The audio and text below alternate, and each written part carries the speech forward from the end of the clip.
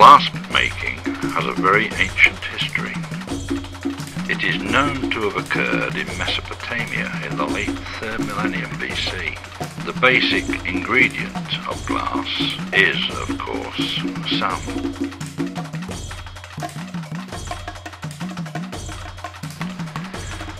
The earliest known glass blowers were the Phoenicians.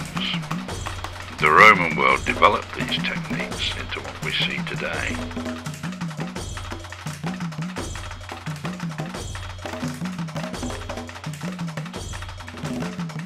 The glass blower we see today is John Dichfield. John has been blowing and working glass for 25 years, having been inspired by an Italian glass artisan. His business, Glasform, was formed in 1982 and has thrived until John is now well known in the glass-blowing world. Glass blowing takes place at about 1600 degrees Fahrenheit, and as can be seen, it glows orange throughout the glass blowing and forming process. The glass blower's tools of the trade are based on ancient tools such as pinchers, blocks, tweezers, paddles, and of course the workstation and quenching tank.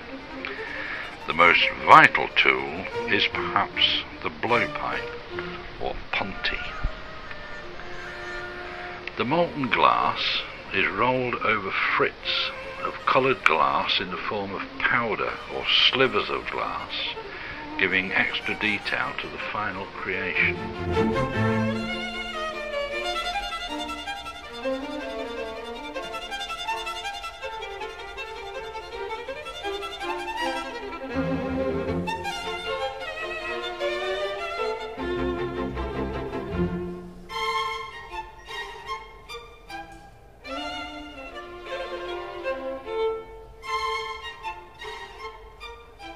John seals the glass by rolling on a steel plate.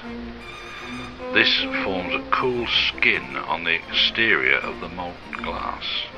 This process is repeated several times until the desired design and pattern is achieved, and regular reheating in the furnace is needed to maintain the fluidity of the glass.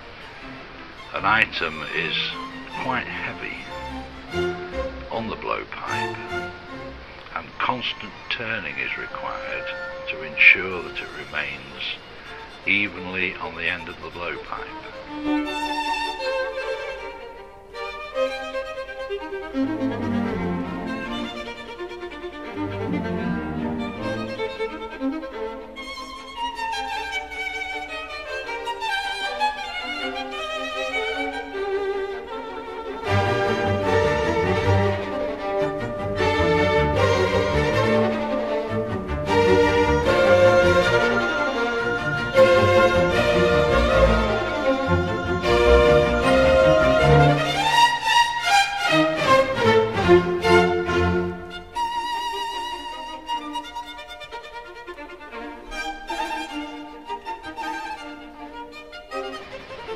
The unfinished item is inserted into a mould at this stage to give a ribbed effect on the outside surface.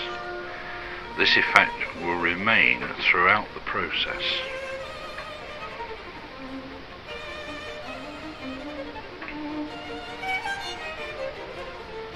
Constant reheating is absolutely essential to maintain the correct fluidity.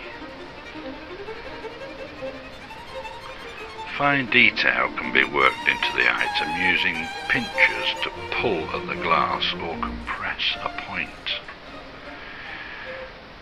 It is remarkable how fluid glass can be in this stage.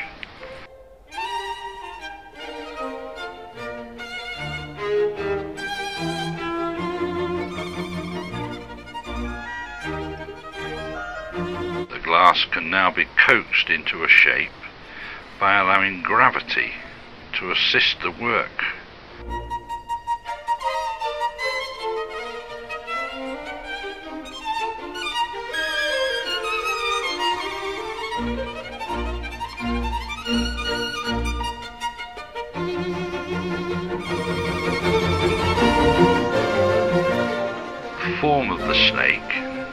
sidewinder, as seen on the sand earlier, will now start to take shape.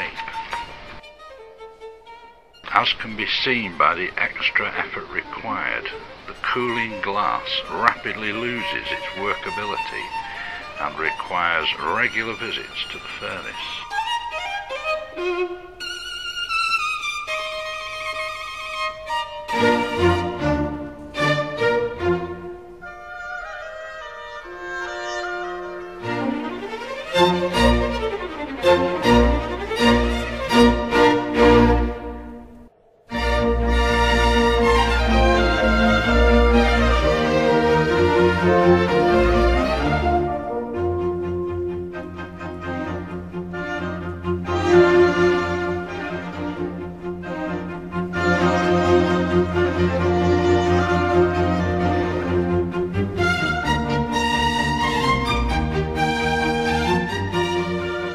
John's assistant is preparing a second blowpipe so that the piece in progress can be placed by John on the new pipe, and the head of the snake can now be shaped.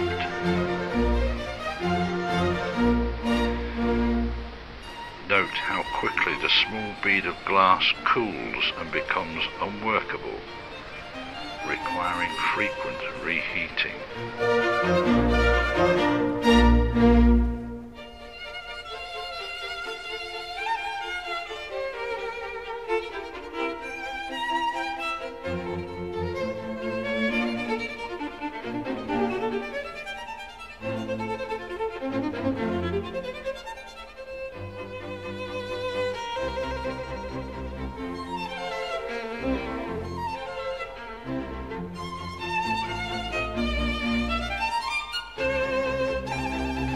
The head is now taking final shape, and the full colour of the piece is becoming apparent.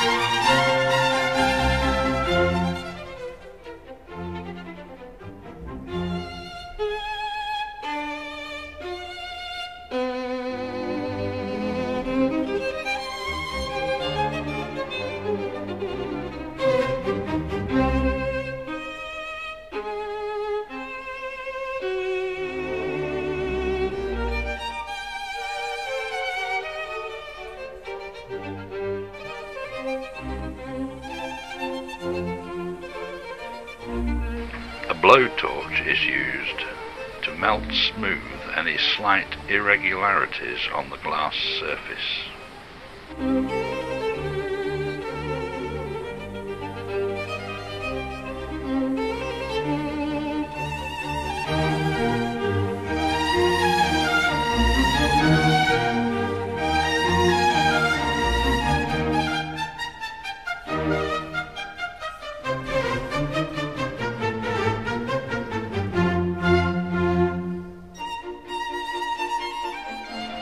John is now preparing to remove the piece from the blowpipe using tweezers and cold water to make the glass locally brittle and easily parted from the pipe.